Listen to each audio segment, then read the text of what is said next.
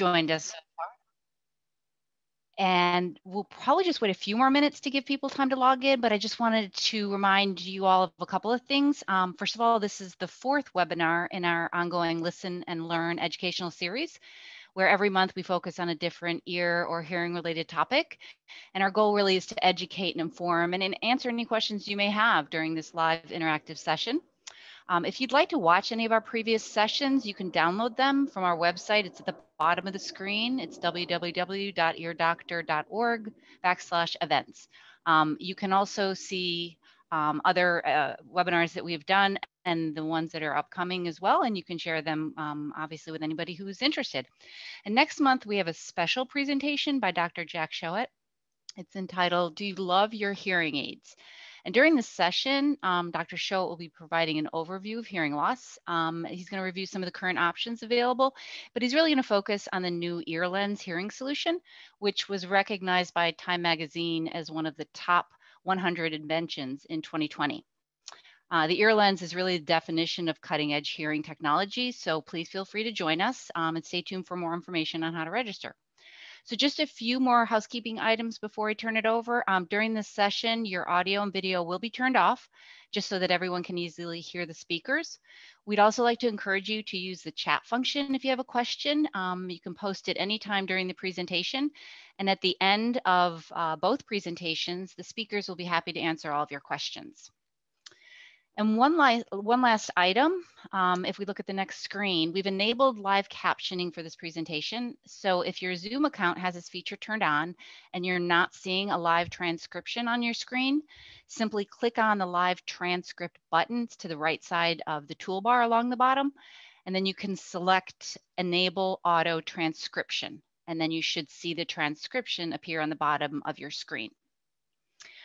Okay, I think that covers all the housekeeping items, and it looks like we have several more people joining us. So let's go ahead and get started. So today's topic is entitled, "Is it time for a cochlear implant? A patient's perspective." And we have 2 speakers joining us today. The first is Julie Husting, who is a former patient of Dr. Jack Shohet, and she's the author of I Dare to Dream, which chronicles her journey with hearing loss and cochlear implants. The second speaker today is Jacqueline Bybee, who's a clinical audiologist and director of research at Shohet Ear Associates. She'll talk a little bit more about hearing loss and when to consider hearing aid accessories, as well as a cochlear implant. So without further ado, I'd be honored to turn it over to our first presenter, author and patient, Julie Husting. Go ahead, Julie. Hello, everyone. I'm going to take you on my hearing journey. So when I was a teenager in high school, I was sitting at the kitchen table with my mom and I was reading a book. And all of a sudden she got really angry with me. Turns out she was talking to me and she thought I was just being a rebellious teenager and ignoring her. But in fact, I had no idea she was talking to me. Couldn't hear her. And that's when we found out that that was the beginning of my journey as a hard of hearing individual. Now, my poor mom, she'd been through this before with my brother, Steve. His hearing loss started when he was about 5, and hearing loss runs in my family, I'm afraid. So Steve was always the deaf one in the family, and he was always way worse than I was, or so I thought. He wore hearing aids for as long as I've known him, and I wore hearing aids in both ears since that time in high school. So since I had good hearing for so long, and before losing my hearing, I always seemed to do so much better than he did. I did just fine with my hearing aids. I'm a pretty positive person, and I always preferred to concentrate on what I could do rather than dwell on what I couldn't do. So as I can no longer do certain things, I kind of filed those things away in that file cabinet in my mind. I adapted to my hearing loss pretty well. I became an expert lip reader and an even better actor. And actually, I think all hearing impaired people are pretty great actors. We are really good at mimicking what we see on other people's faces. If they smile, we smile. If they're sad, we're sad. And oftentimes, we have no idea why. Then in July of 2012, my hearing aid audiologist, Wendy, was fitting me for new hearing aids. And she had me take a hearing test, and she told me that I had a profound hearing loss. I was absolutely shocked when she told me that. I was doing just fine after all. And she then told me that I might want to consider getting a cochlear implant. Well, she couldn't possibly be talking about me. Surely she must be thinking about my brother Steve, because he was the deaf one in the family, not me. But of course that wasn't true. She'd never even met Steve. Well, Steve and I knew about cochlear implants. In fact, I tried to get Steve to get one in the past, but we were both under the mistaken impression that it was going to cost $50,000 to $100,000 to get one. And I also thought it meant that I would be hearing 24 hours a day, 7 days a week. I wasn't really sure that I wanted that. You see, I liked having a nice, quiet night's sleep. At the time, my boyfriend snored something fierce, and no way did I want to have to listen to that every night. I might kill him. And I also seen old pictures of people with cochlear implants. And I didn't want to have this huge thing sticking out of my head or have to wear this big thing around my neck. So neither one of us really looked into it very seriously. We were just fine after all. So when I told Wendy that we didn't want to pay for it, she told me that insurance covers it. So that all of a sudden gave me something to think about. See, when you can't do things, you put those away in that file cabinet in your mind, far, far away into that deep, dark corner. There's no use thinking about them. Otherwise, you simply have too many pity parties, you go into depression. You don't dream about being able to do things that you're never going to be able to do again. It is the way it is, and you move on. So I decided maybe it was time to open that file cabinet and think about all those things that I can no longer do. Is it really possible to dare to dream? So then when there was a full carload of people, I'd miss a lot of the conversation. I might catch part of it, but not all of it. And catching part of a conversation may as well be missing the whole thing. If you miss the beginning, you don't know what the topic is. And if you miss the end, you don't know how the story turned out. So it's like hearing part of a joke. It's really not very good. So oftentimes I'd simply gaze out the window and I'd just think my own thoughts and ignore what everybody else was saying. And I'm also a Stampin' Up! Demonstrator. I have monthly stamp nights where I teach people how to use rubber stamps to make greeting cards and other items. And if you can see this, but this is kind of what we do in my class. So I've been doing that for 28 years. And I love stamping, but I couldn't stamp and read lips at the same time. And I also couldn't understand my customers very well when they were all chatting away and having a good time. So again, I just kind of go off in my own little world while everybody else was chatting and sharing their news. And I tended to be a pretty quiet person in those instances, which really wasn't me at all. I used to go down to the movies every week, and I stopped going long ago when I could no longer understand what was being said. I started going again after my father got Alzheimer's because it was the one thing that he loved to do. So I went because it made him happy. Fortunately, he was in an action movie, so they could pretty much follow along with the plot without actually understanding the movie. And I counted just how many words I could understand once. 15 words. Not sentences, just words. And I like to hike with my friends, as the screen shows. And if it was just the two of us on the hike, then I could easily read lips and follow along with no problem. But if a group went, I couldn't understand what was being said. We'd be too spread out on the trail. So as I thought of those things, I had a really good cry.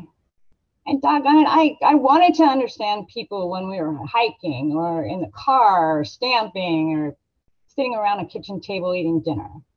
I wanted to join in those conversations. I wanted to be a part of it. I was tired of just conversing with myself inside my head when everybody else was having a good time.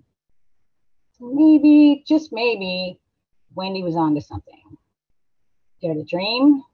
Heck yeah, it was possible then. So I talked to Steve about it, and I told him what Wendy said about the insurance.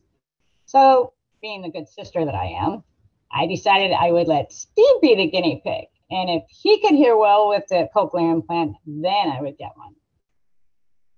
So I asked Wendy if she could give me the number of any patients that she had that had a cochlear implant. So she referred me, and Steve and his wife Shirley and I met with the gentleman and his wife. We were there for only 1 hour, but that 1 hour changed our entire life. It seemed that he could do all of the things that we no longer could. And his wife was really happy with his progress and how much her life had changed as well. And I was able to see what a cochlear implant actually looked like. And it was no idea as bad as what I had in my mind, the neck spring shows. So then all bets were off, and my brother and I had a race to see who could get the cochlear implant first. And it was then that I met the miracle worker, Dr. Shohet. He gave me the greatest gift I have ever received in my life, and I will be forever grateful to him and to Advanced Bionics, which is the company that made my implant. I'm truly blessed to live in this day and age and in this time of life-changing technology. All along, I thought I was doing just fine. But what I didn't realize, and what most people with hearing aids don't, is that there's a big difference between hearing and understanding. I could hear just fine with my hearing aids. They were plenty loud, but I couldn't understand with them. Hearing aids make sounds louder, but they don't make speech clear. I was actually using my eyes to understand and not my ears. I could hear just fine as long as I could see the person's mouth that I was listening to. But if they turned away or if it was dark, all of a sudden I couldn't hear anymore. So my brilliant surgeon performed my first surgery on October 18th, 2012. Now, between my surgery and my activation, which is when they turn it on for the first time, it was definitely time to really dream. I made a wish list of all the things that I hoped to hear someday. And as I went about my days, I began looking in the world in a totally different way. I looked at them as a hearing person. When I went on a hike, I asked my friend if she heard any birds. I couldn't see any birds. And she said she could, and she told me where they were, even though we couldn't see them. So birds went on my wish list. When I went to Disneyland, I really thought about all the sounds that I couldn't make out. There were a lot of characters on rides and songs being sung that I could never understand. So those things went on my wish list. So I found out after my cochlear implant that there are birds all over the place and they all sound different. And there's music being played everywhere at Disneyland. I never knew that. And I finally understood one of the pirates. And while I expected magical words of pirate wisdom, what he actually told me was to keep my hands and arms inside the boat. I was activated 3 weeks later on November 6th, and I had prepared for the worst. I had done a lot of research, and I knew that it was not unusual to hear only beeps for speech or the wah, wah, wah of Charlie Brown's teacher. So I was pretty ecstatic when I actually understood what my audiologist, Cheryl Tanita, was saying to me. She sounded like she was on helium or a munchkin from The Wizard of Oz. And my dad sounded like a 5-year-old girl, but I didn't care. I could hear. It worked. My life would never be the same again. I could dare to dream. So when we got in the car on the way home, I sat in the front seat with my mom and my dad sat in the back. I had him read signs to me to see that if I could understand him. And I could. I could understand all of the signs that he read to me. So we went home and I had him read a word list to me, and I was able to understand a lot of that too. And this was without reading lips. I was overjoyed. And by the way, I had given that word list to Steve to show him a form of rehab to do. He was still waiting for doctor's appointments and insurance approval at that time. So he told me that word list was very easy and quite boring. He said that he had Shirley read the words to him and he got them all right. Well, I knew that couldn't possibly happen with his hearing aids. So I asked him if he was looking at her while he read the words. And he said, well, of course. So I gave him a look like, hello. And he slapped himself on the forehead when he realized what he had done. And I asked him how easy and boring it would be if he had his back to her and wasn't reading her lips. And then he was amazed that I could understand those words. They all of a sudden got a whole lot harder. So getting a cochlear implant, it's not a quick fix. It's not like putting glasses on and you can see or popping in a hearing aid. It takes a lot of time and effort for the brain to learn how to use it. It's kind of like my mom when she got a knee implant. she had knee replacement surgery. So she came home with a walker, and then she had to do a lot of rehab, and then she moved up to a cane, and then she had to do a lot more rehab, and then she could walk. She had to train her brain how to use her new knee. And it's the same thing with the cochlear implant.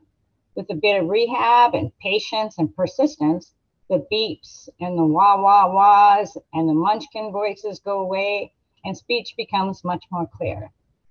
So I'm now hearing with my ears again and no longer with my eyes. I'm able to do so many things that I never thought I was going to be able to do again. I remember the first hike I went on, it was about a month after I was activated. Now, I try not to get my hopes too high because I knew that it could take up to a year or two that I could understand before reading, understand without reading lips. Well, it was a big group, and sure enough, nothing changed. I heard the voices of my friends chattering all around me, but I didn't know what they were saying. But after a few miles, a friend joined us, and we were standing in a circle taking a break when he started to speak. I was looking away, and I realized that I was understanding what he was saying. He sounded just like the guy on my audiobooks that I was using for rehab. So we hiked a little bit longer, and his was the only voice that I could clearly understand without reading lips. That is until the last mile. On the very last mile, there were only a few of us left. Everybody else had gone home. Well, that last mile was the best mile that I've ever hiked in my entire life. All of a sudden, out of nowhere, I could clearly understand the two guys behind me, which my friend was one of them. And I could understand the girl that was walking next to me. And I'm not talking just about a phrase here or there. I'm talking about an entire conversation moving from topic to topic. I had never been so excited to hear a conversation about politics before in my life. I was absolutely ecstatic. It truly was a miracle. I now go to the movies regularly, and there are caption devices available at the movies now, in case you didn't know that. And in the beginning, I used them, but I no longer need them now. I can understand the majority of what the characters are saying. I'm retired now, but I was pretty amazed when I was at work. There was a row of filing cabinets between me and one of my coworkers. And she used to have to come around the filing cabinets and stand in front of my desk in order to talk to me. But with my cochlear implants, we could actually carry on a conversation from both of our desks. And I actually had to ask her to lower her voice because she talked too loud. I had another coworker that was clear across the room, and I could also understand him. And it was not unusual for him to ask me to speak up because he couldn't hear me. And that's another thing that changed. So I used to talk pretty loud, and I didn't know that I was talking that loudly, but I was. And now that I can hear at the same volume as regular hearing people do, I also speak at the same volume that they do. I can hear the difference now. I can also listen to my TV, my iPad, computer, and my phone, all at the regular volume. I used to have to use headphones to listen to the TV, and even having it at 100% volume was not enough for me to understand what was being said. Now the volume's at about a 30% level on most shows, and no more headphones. I remember my aunt used to send me videos on the computer to watch, but I could never understand them, so I'd just delete them. But I can understand them now. I can understand YouTube videos and everything else. And I was even able to wear earbuds on a self-guided tour that I was on, and I understood every word. So I slowly understood more and more of what the stampers were saying. And that was probably the hardest part for me to understand. And I'm not sure if it was because I was concentrating on what I was working on, and I was just so used to tuning them out, or what the situation was. Riding in the car is wonderful. I can sit anywhere and I can understand what the passenger is saying. I just returned from a trip to Monterey, and I was driving, and my passenger and I had conversations the entire way. And it's so wonderful to be a safe driver and not have to sit there and try to read lips at the same time that I'm driving. And one of the best things is that it's easier now. I don't have to concentrate anymore. I don't have to try to always read faces. I can share genuine emotion instead of the death nod. It takes a lot of work to read lips, and it can be exhausting, but it's not like that anymore. I can actually look people in the eyes when they talk and not concentrate on their lips. And I hear lots of sounds that I couldn't hear before. I do hear those birds. I hear someone unlocking the front door when I'm in the other room. You can hear the doorbell when I'm in a back room, elevators, bells dinging. And I swear that my cat even talks to me more now. I think she realizes that I can hear her for a change. Listening to her purr is probably the best sound, my favorite sound. I even heard Santa Claus. Yep, that's right, Santa Claus. I was standing on my porch, it was Christmas Eve, and I heard jingle bells. I can't possibly be hearing jingle bells. So I looked all around, and all of a sudden I heard, ho, ho, ho. So I looked down the street, and sure enough, there was Santa Claus going into my neighbor's house, and he was halfway down the block. I never would have been able to hear that before. And I can also listen to music in my car again. I was getting to the point where I was going to have to stop. I wasn't sure what songs were on. Now, not only do I know what songs are on, but I'm picking up the lyrics of songs that I haven't even heard before. And I can also understand the computers and DJs talking, talk radio. So Dr. Shohet had recommended that I get my second ear done about 6 months after my first. Well, I didn't want to do that in the beginning, but the first cochlear implant turned out to be so great, and my hearing aid turned out to be so bad that I decided I want to make both full use of the second ear too. So 6 months later, it was back to the operating room with my masterful surgeon. And boy, am I glad I did. 1 cochlear implant was great, but 2 is amazing. My comprehension's even better, voices sound even better, and I can hear in stereo. And I now have the new Advanced Bionics Marvel processors that have Bluetooth. I can stream my music in full stereo, and the phone and the TV streams directly to my ears as well. And the sound is amazing. And I have loved my cochlear implants so much that I became a volunteer mentor for Advanced Bionics in Dr. Shohet's office. I now help people along their journey, and I'm even chapter leader of the Orange County chapter of the Bionic Ear Association. And we have social gatherings to bring people together with Advanced Bionics cochlear implants, as well as those who are thinking about getting a cochlear implant. It's been wonderful to give back to people just like that couple did for Steve and me. And by the way, my brother Steve, he has 2 implants too. His progress was slower than mine, which was to be expected. But his hearing history was not as long as mine, and he had been hearing impaired for 20 years longer than I was. That said, however, he has made great progress too. He's also hearing things and understanding things that he never thought he could, and he's become so much more social. I just can't tell you how grateful I am for this miracle. Not only have I dared to dream, but those dreams are really coming true. I truly hope that my story encourages those of you out there who are wondering if a cochlear implant is the next step. I know that you're going to find education and care in the team of medical doctors and audiologists at Shohet Ear Associates. I've gotten to know many of those audiologists over the years, and I'm honored to introduce one of them as our next speaker, Dr. Jacqueline Bybee. She's going to discuss hearing loss and how to know when it is time to get a cochlear implant. Jacqueline.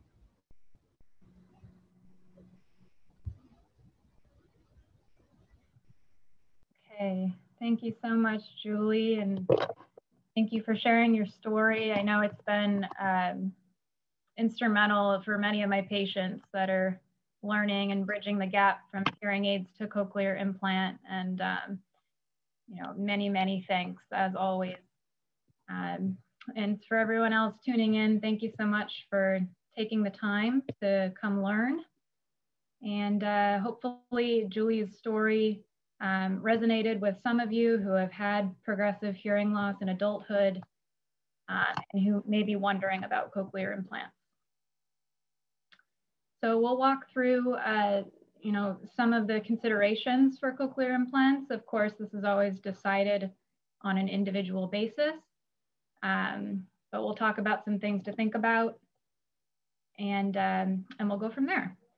Just a reminder for all of you that jumped in a little late, if you would like a live transcription of what I'm saying and it's not turned on automatically on your computer, you can activate it by clicking on the live transcript button on your Zoom toolbar and selecting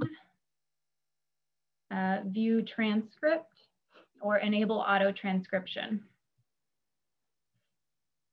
Okay, and I'd like to start this section by taking a little poll. Most of you, I imagine, who are listening wear hearing aids already or have a family member wearing hearing aids. So I'd like to get an idea of where you are at in your hearing journey. So if you can make a selection, either A, B, C, or D, as to whether you hear clearly most of the time. Do you feel that you miss a lot? It's getting annoying. Or do you find that sometimes you're pulling away from conversation or choosing not to go somewhere and do something because you won't be able to hear? And if you prefer not to answer or you're not quite sure, you can select D.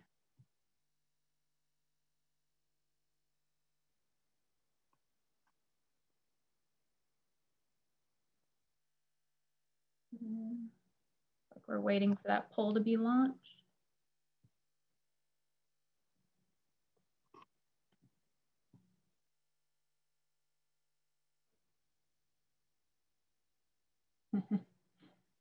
Okay.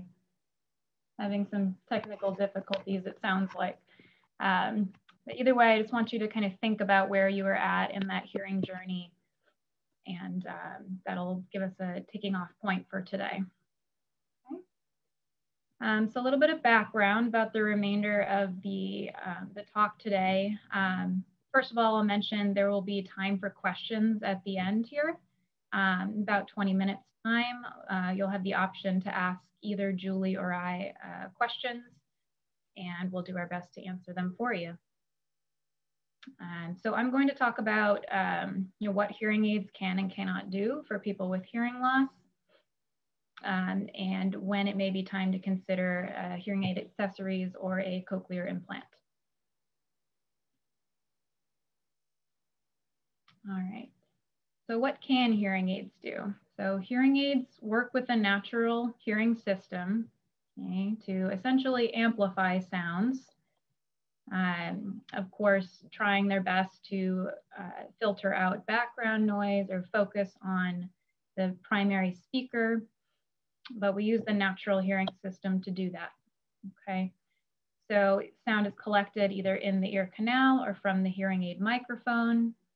It's directed towards the eardrum, which vibrates the 3 smallest bones in the body, the ossicles, and sends the information to the fluid-filled cochlea. Okay, that's that snail-shaped structure you see on the screen there. The cochlea is the primary hearing organ, and that's where the majority of hearing loss occurs, about 95%. Okay, from the cochlea, the sound goes up the auditory nerve to the brain, and ultimately we hear with our brains, right? We have to integrate all the different sounds we're hearing and try to differentiate the sounds. Ashley, can you go back one slide for me? For those of you interested, there's a very thorough and well done video on YouTube. If you search the phrase auditory transduction, good, that translated well.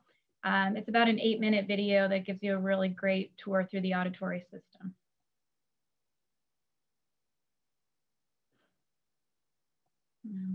Perfect. So hearing aids can amplify sound. Specifically, we'll talk about the cochlea today, knowing that if there's a problem with the eardrum or the middle ear bones, that's often something that is treated medically, surgically, or pretty effectively with a hearing aid.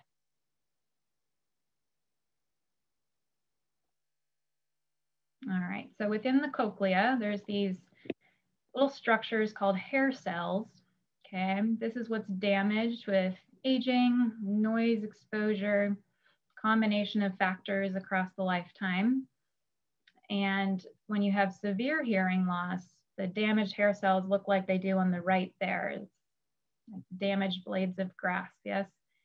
So at a certain point, we can stimulate those hair cells, but if they're damaged enough, it's like turning up a bad speaker, right? You can turn it up, but it's not any clearer. Okay, so how do we overcome nerve damage? Two options. One, we try to improve what we call the signal to noise ratio. Okay, we can do that by getting good hearing aids that automatically try to filter the background noise and preserve the speech cues. And sometimes we'll add hearing aid accessories. We'll talk about that shortly, but whether that's a microphone or streaming through Bluetooth, the goal is to give you a better signal, okay? So with hearing aid accessories, these are some examples. Whether it be a microphone that somebody speaks into, a communication partner in the car or in a restaurant, that helps their voice be more amplified than all the surrounding noise. Same thing with television. You can have it go directly into the hearing aids. And in a public venue, some have what's called a telecoil or a loop system that helps many people in the audience hear what the microphone, the person speaking into the microphone is saying. All right. So when these accessories, they may help, but my patient's saying I'm still not able to participate or hear when I'm in church or go on that road trip that I want to go on because I know I won't be able to hear people.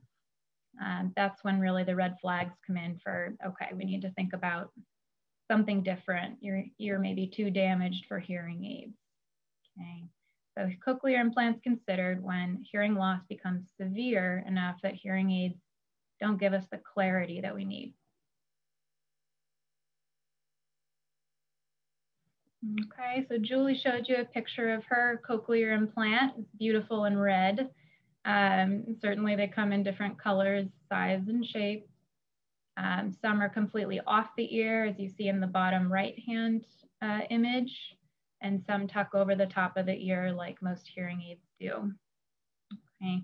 The internal part is an implant, requires a surgery, and Dr. Shohet and the other surgeons help you pick your implant, and we talk about what to expect, and we'll talk about that a little further here. Okay. So first, it should be noted that in general, cochlear implants are underutilized. Okay, a lot of people can benefit from cochlear implants and are either never referred for one or have concerns about them, which we're going to address here. So worldwide, about 5% of those eligible will actually get a cochlear implant, and in the US, it's very similar. So 5 to 7% as of 2019. Okay. Again, this can be from lack of appropriate referrals. Even well-meaning hearing professionals try to hold on to hearing aids a little too long, and primary care physicians may not be aware of all the expansion of criteria for cochlear implants. So the first step is just getting to the right professionals and then answering any questions or concerns. And 4 of the most common concerns we're going to briefly discuss here, okay? One group did a survey of patients who were eligible for a cochlear implant and asked them, what are your concerns, or why are you waiting? Why are you hesitating? Let's really dig into this. So we'll talk about these 4 factors. Okay, so the first thing I hear come up is fears about surgery, okay? I've heard many a times, well, this is brain surgery, I'm not willing to do that. Assuming that this is a really invasive surgery, it is still surgery, mind you, but keep in mind that it's an ear surgery, not a brain surgery. It's performed an outpatient procedure, so lasts a couple hours and then you go home for the day. And as Julie mentioned, it is covered by most insurance plans. It is not extremely painful. You know, again, it is surgery, so there's some minor pain at the implant site, but nothing extensive. And then it is not plug and play, meaning, you know, it does not work right away. There's a healing period. And then typically within the first 6 months, we see the most growth in terms of speech understanding.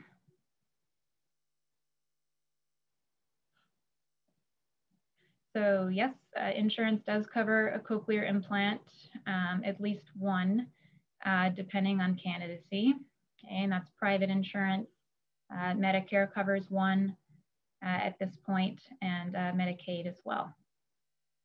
And the health insurance does follow, it covers, you know, the pre and post-op care as well, since it's not a one-visit surgery plug and play. So you need some follow-up, and that's typically covered. Candidacy is definitely expanding. So we're now implanting patients that have single-sided deafness. They have normal hearing in their other ear. Perhaps they have some hearing in their other ear, so asymmetric hearing loss. Cochlear implants now are hybrid. So say you have a little bit of hearing left, but not really any clarity. We can fit devices that are part cochlear implant and part hearing aid. And while we don't talk too much about kids in this talk, you know, kids have definitely gotten cochlear implants traditionally as young as 1 year of age, and that's recently been expanded down to 9 months if they're born deaf.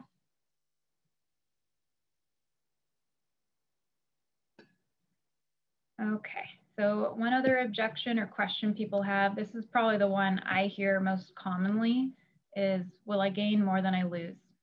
Okay, and what I mean by that is when we do an implant, you typically lose any residual hearing in your implant ear, okay? Typically that's not too much of an issue because one, you still have your other ear, and two, you know, what you gain from your speech understanding outweighs the negative of losing that residual hearing. But it is something to consider, absolutely. We have about 40 years of research now on benefits of cochlear implants, whether that's speech understanding, ease of listening, overall quality of life, just being involved in those conversations, like Julie said. And we know that treating hearing loss properly is important for cognitive health. In fact, untreated hearing loss is the #1 modifiable risk factor in midlife for reducing the risk of dementia. So hearing aids, if they're appropriate, will, you know, reduce that risk, and a cochlear implant, if appropriate, will also reduce the risk. Will I gain more than I lose? Yes. I mean, speech understanding wise, you can hear what Julie gained. Of course, there's a range of outcomes, and we talked to you about that beforehand. You know, what do we expect based on your hearing history? Everyone's a little different.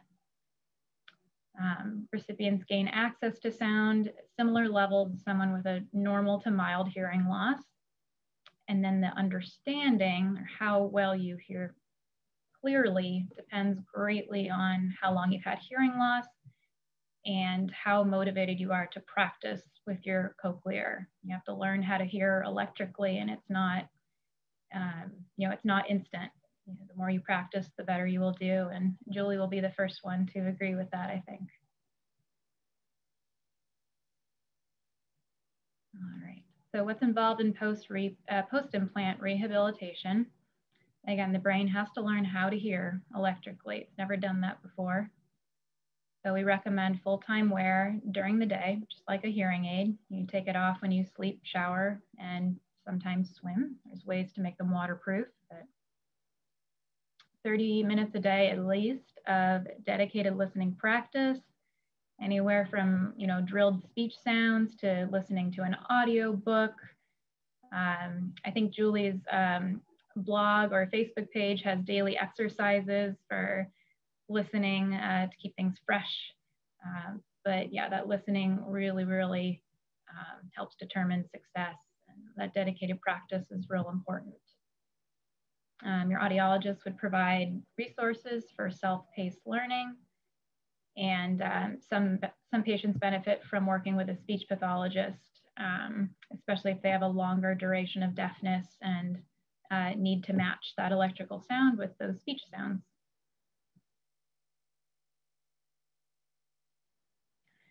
So lots of resources. I'll review a few here. One is a website and a group called the American Cochlear Implant Alliance.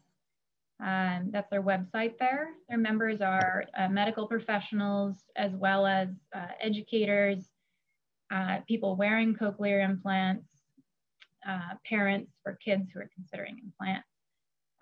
Wide range of input there. So great place to get current information. Our website has information as well, and that'll come up in a second. But certainly the first step is to schedule a consultation with your audiologist, see where you're at in terms of hearing with your hearing aids, and see if you're a candidate for cochlear. Okay, excellent. Both Julie and I will be available to answer your questions. I'm going to take a peek at our question list. And if you think of any questions now, now's a great time to type that into the chat function, which is on your toolbar for Zoom. You can type any question into chat and we'll try our best to answer it.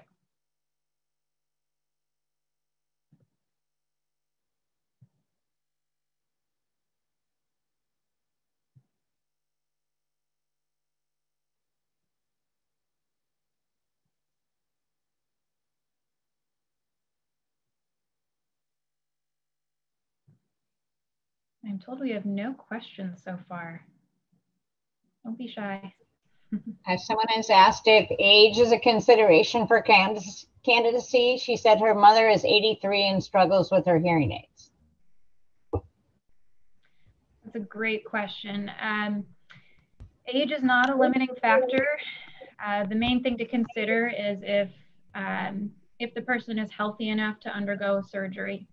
Okay, so I want to say Dr. Shohet's oldest implant was 91, very healthy 91, very motivated. You know, we want to make sure they're healthy, motivated, have family support, often very important. So it is not a precluding factor, age. It's really just if you're healthy enough and motivated enough to have the surgery. Someone asked to explain the loss aspect. If you can't adjust, is it reversible? No, it is not reversible. It is a permanent implant. I have never seen a patient do worse with a cochlear implant than a hearing aid, provided they're a proper candidate going in. Yeah, never seen it happen. You know, in less than 1% of cases, you know, an explant or re-implant could be possible, but again, that's extremely rare.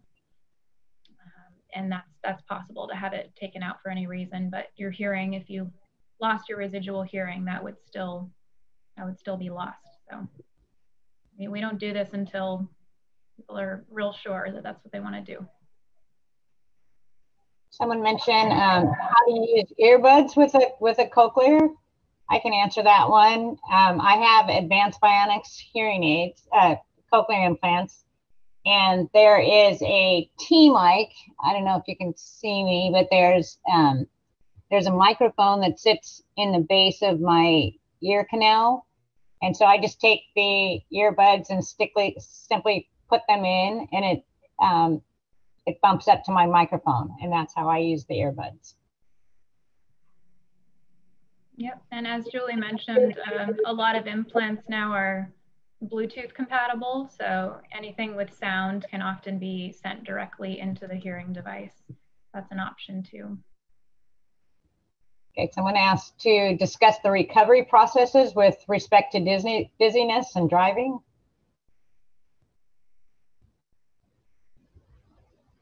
You want to take that one? Yep, so some people have a little dizziness after surgery. Not everyone or most people, but some.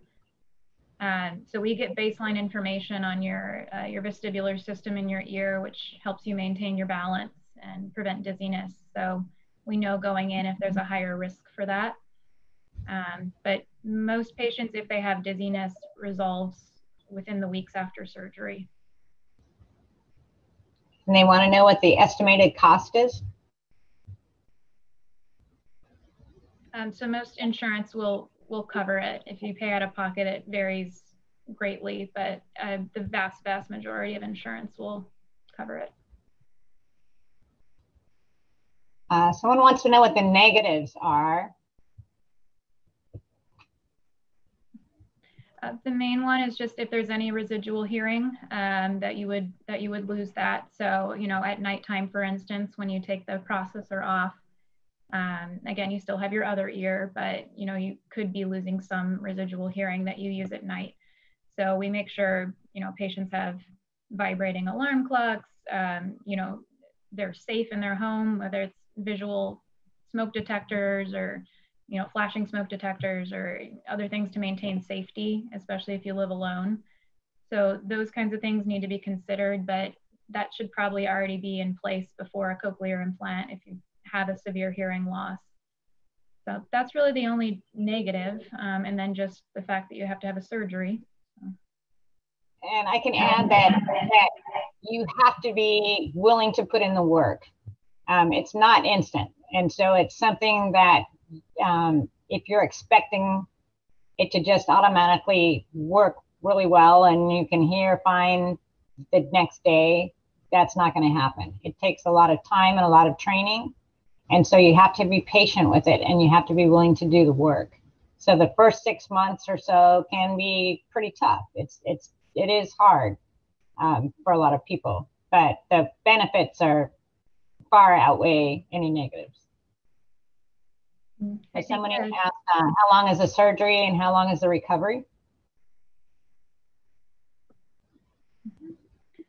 Yep, the surgery itself is 1 to 2 hours, you know, with the time, of course, before and after surgery, but, you know, you'll go home within a half day. And then the recovery, Julie can talk a little more about that, but generally there's some mild pain and, you know, rest, but yeah, you're activated 2 to 3 weeks later. And it took me about a week of staying home from work. It didn't hurt. I didn't use the pain medication. I just took Tylenol. The first night is a little bit difficult to sleep in the bed. I wound up sleeping on the recliner the first night. I did have some loss of taste for about 6 months. Some foods tasted really bland. I could still taste chocolate. Very, very good. My jaw was a bit sore for a little while. So those were the main things, and that's pretty typical of what I hear from people. Your taste does come back. It did for me. That the jaw was only sore for a few days. Some people do get a little bit dizzy, but that's pretty much standard, I think, for what happens after surgery. Someone else happens. What if they have the surgery and then they don't use it and they understand that it's not reversible? If you put it in and you don't use it, basically you've lost that ear, in a nutshell. I mean, so it's kind of, if you're going to go through the surgery and you're going to go through everything that you have to do to have the surgery, you've got to be willing to work on it. You have to be willing to work on it, and you have to understand that it can take a couple of years before you are really getting a good benefit. So you have to be willing to do that.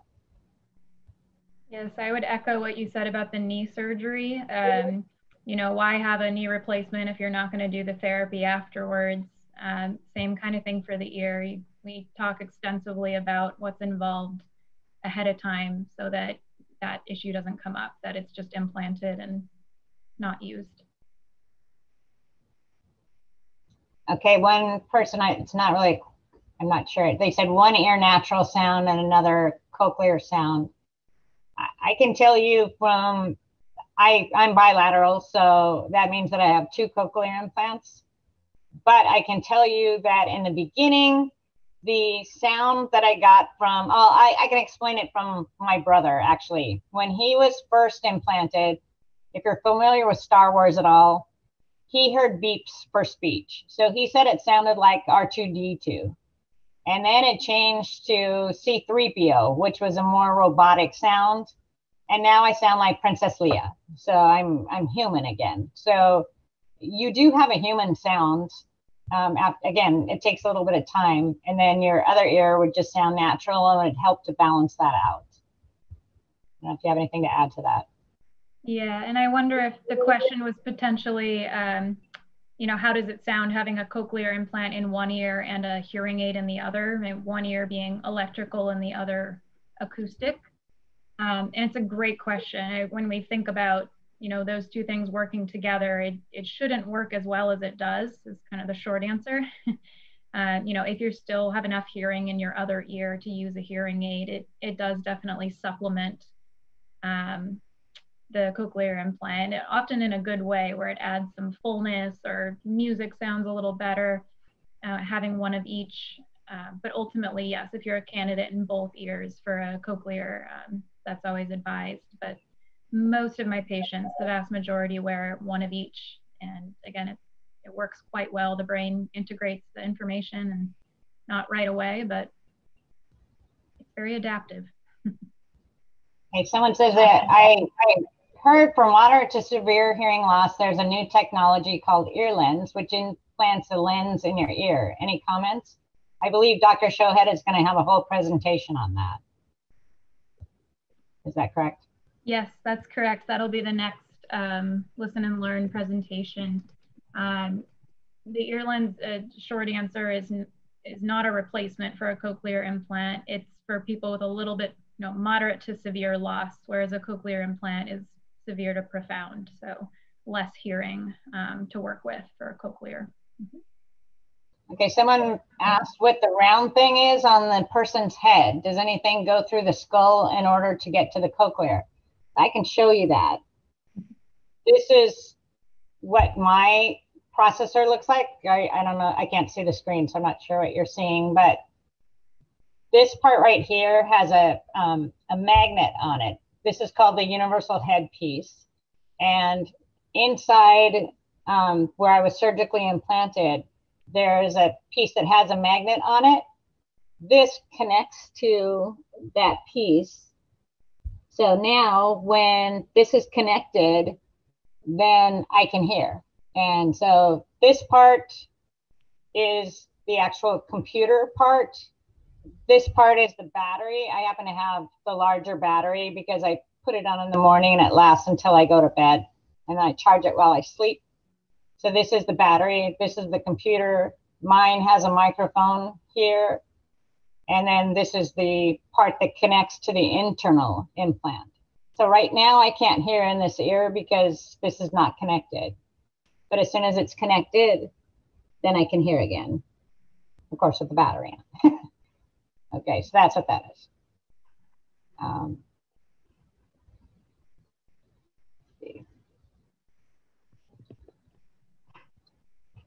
Someone asked about the name of the group, the Advanced Bionics group. So Advanced Bionics is the manufacturer of the implant that I have, and we do have social gatherings. If anyone is interested, you can maybe give, and I can give you an email, and you can write to me, and I can invite you to our socials if you'd like. I know we have one coming up in August in Anaheim, I think it is. So you're welcome to come, and you would meet with other candidates and other people that have cochlear implants as well. So I can give you my email, and I'll add you to the list if you'd like to come to that. It's called the Bionic Ear Association. Is that correct? Yes.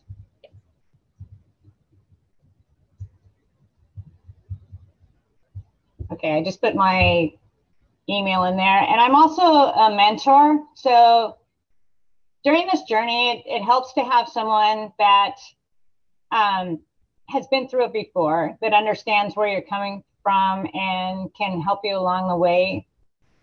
So I'm happy to help you with any kinds of questions that you have from a person's perspective that's been through it. I can't really give you medical advice, but I can help you understand if, you know, what you're hearing is normal or any questions that you may have.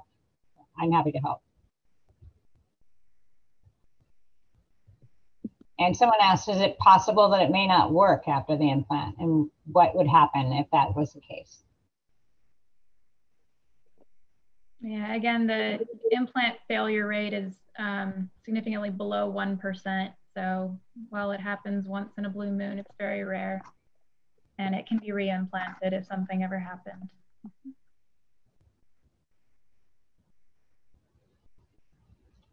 I think we've answered all the questions that have been asked so far. Are there any other questions?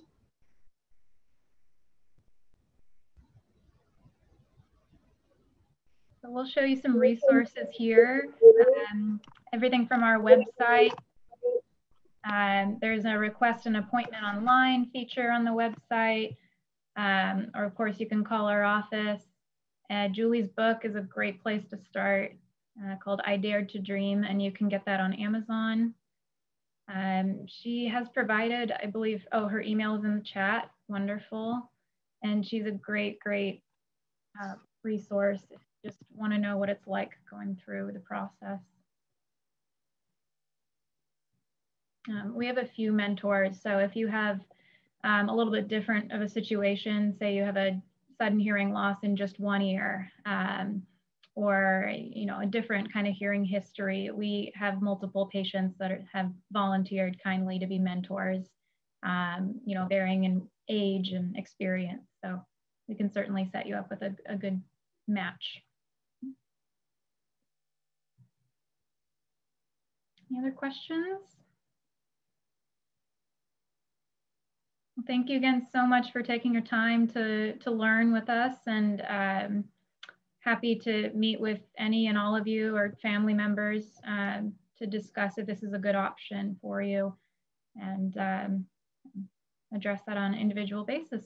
So thank you again so much.